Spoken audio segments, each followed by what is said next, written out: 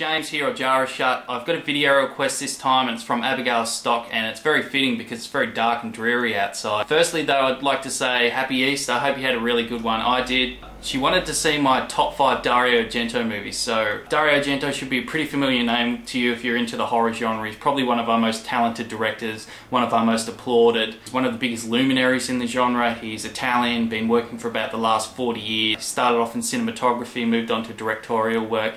He's worked under Mario Bava, the Italian maestro, one of my favourite directors.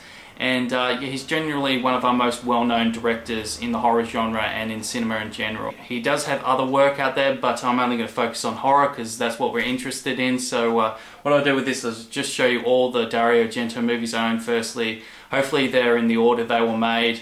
Then I'll go on to my top 5. So first up we've got The Bird with the Crystal Plumage, and this is from 1970, his first giallo movie. It's his first in his unofficial animal trilogy because it's got the bird in there. From 1971 we have Cat of Nine Tails. This is the second in his animal trilogy. These movies have no real link other than the animal included in the title. This one's pretty much a straight giallo film. Next we have the concluding chapter in the animal trilogy, which is Four Flies on Grey Velvet, again from 1971.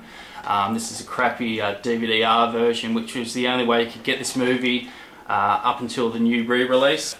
Deep Red, or Profondo Rosso from 1975, probably one of his most famous movies, a giallo movie again. Then talking about famous movies, we've got Suspiria, probably his most famous movie out there, and it's kind of interesting because this movie is not a giallo film, and that's what he's really known for, so this one's more supernatural, that kind of thing. Its follow-up, Inferno from 1980, and a lot of people consider this a bit of a disappointment.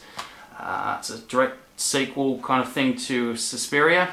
Back to giallos now, we have Tenebre, and this one is a very well regarded movie. Thought people might be interested in seeing the Australian version.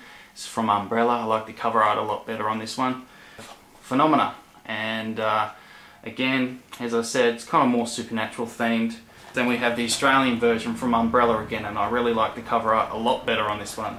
We go to 1987 with Opera, again a giallo movie. And then lastly that I own, we have Trauma from 1993 with Dario Argento. It's also got Brad Dourif in there, and again it's pretty much a giallo type film, murder mystery. The movies I don't own would be Two Evil Eyes, his joint adaptation with George Romero, and their Poe adaptations. Very good movie, I need to get that one, that's from 1990. Then from 1996 would be The Stendhal Syndrome, which I don't own, I have never seen, so I really need to get onto that. Then from 1998 would be his adaptation of Phantom of the Opera, and I did not like that movie at all. I didn't think it was a Dario Argento film. Then would be from 2001 Sleepless, again a giallo film, but I thought it was a bit tired and a bit recycled from his old work. Didn't really gel for me. 2004 Card Player, again more a giallo type film, but the concept was very interesting, but at the same time very convoluted and silly, so I couldn't really get into it. Mother of Tears, the concluding chapter in his third Mother trilogy, along with Suspiria and Inferno, and I'm on the side of kind of being disappointed with the movie. He's also got some TV work out there. Do you like Hitchcock and also the Masters of Horrors? So I didn't include them because they're TV work. But anyway, I'll get straight into this, and here we go. Top 5 Dario Argentos. These are in no particular order. Right, so first up would be The Bird with the Crystal Plumage. Now, as I said, this was his first feature-length film, his first giallo movie, and that's why I think it's so important, because it pretty much established him in the genre. This is often used as a template for his latter work, in the sense that maybe his films didn't improve upon this, but they certainly built upon what he'd learnt to do in this first film. It also showed that Dario Argento was just a very talented director behind the camera. He's technically proficient, his movies look stunning, great cinematography, great camera work and angles, very inventive and creative. So that visual aspect is one of the most important reasons I chose this film. These Dario Argento movies, the story is often secondary or used as a vehicle for the visual and audio assault you're going to get throughout the movie.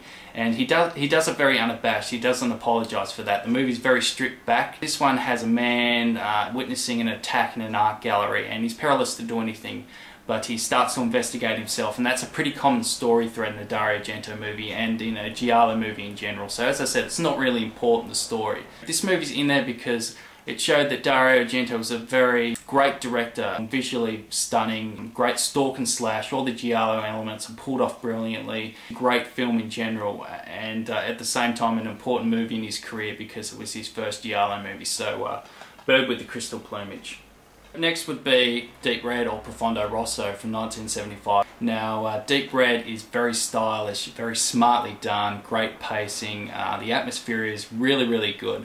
The giallo elements like the stalk and slash, all that kind of thing is really well done again. It's just top notch really. The violence and all that kind of thing, while shocking and brutal, it's also very beautiful at the same time. Dario Argento has a way of doing that kind of thing. It also again shows Dario Argento's technical and directorial prowess. You can really see he's a talented director. You have to mention the score in this, done by Goblin. It's my favourite Goblin score. Atmospheric stuff that really bolsters the movie up, makes it a more rewarding experience. I also really like in this movie the flashes of surrealism. It's got a strange Freudian-like undercurrent to the movie which really just pushes it up in quality. It makes it a lot more interesting. So check it out if you haven't seen Deep Red. So next up we have, surprise surprise, Suspiria, and how could I not include Suspiria? It's his most famous work, it's my favourite Dario Argento movie in general, and as I said, it's kind of a revelation because Dario Argento is most readily associated with giallo, and this movie is certainly not a thriller film or a giallo movie. It's very supernatural themed and has a fairy tale, nightmarish quality to it. One of the most important aspects of the film is the atmosphere, and it gets that spot on because it does feel like you're experiencing a nightmare or a dream. It has that quality about it, very ethereal and strange. Bold flashes of colour in the film, and at the same time it's a very dark movie.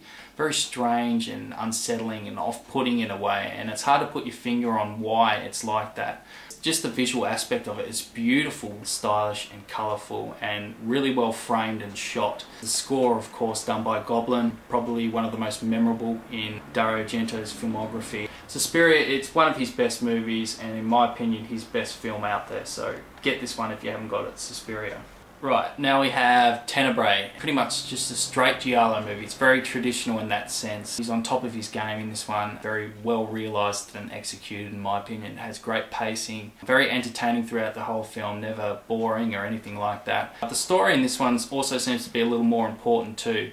It has this novelist whose latest book is being used as kind of a blueprint for all these murders that are taking place, and the finger's kind of pointed at him, so yeah, the story is a bit more fleshed out, a bit more, so it should be applauded for that too.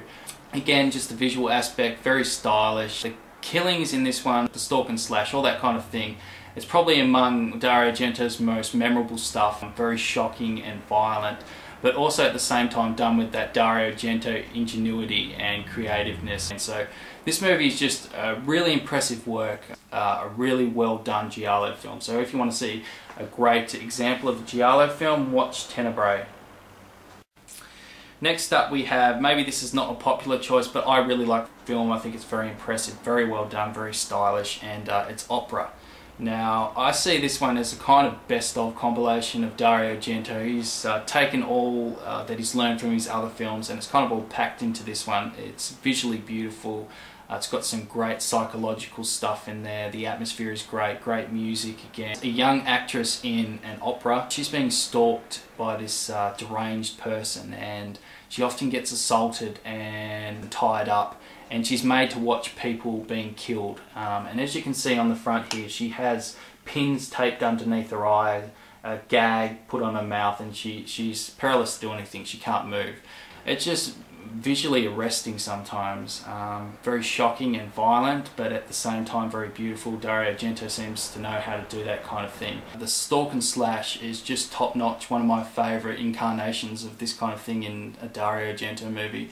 Yeah, just a really well thought out, well executed, really well conceived idea for a film. And again, the visual imagery is just beautiful, some really nice grand full shots in the movie, very austere and larger than life and very beautiful. The opera houses and the streets, and we also get to see it kind of changes pace right at the end and you're taken to this totally different location, and I really like that. Now, a lot of people kind of find the music a bit jarring. I didn't really mind it at all. So Opera may not be a popular choice, but I really like this film and I think it's really impressive. So check out Opera if you haven't seen it. So that's going to have to be it. If you'd like to make a video response, I'd really appreciate that. But yeah, if you agree with my choice or don't agree, I'd really like to hear your thoughts. So just leave a comment and rate, of course. So yeah, thank you for watching, and Jarashut out.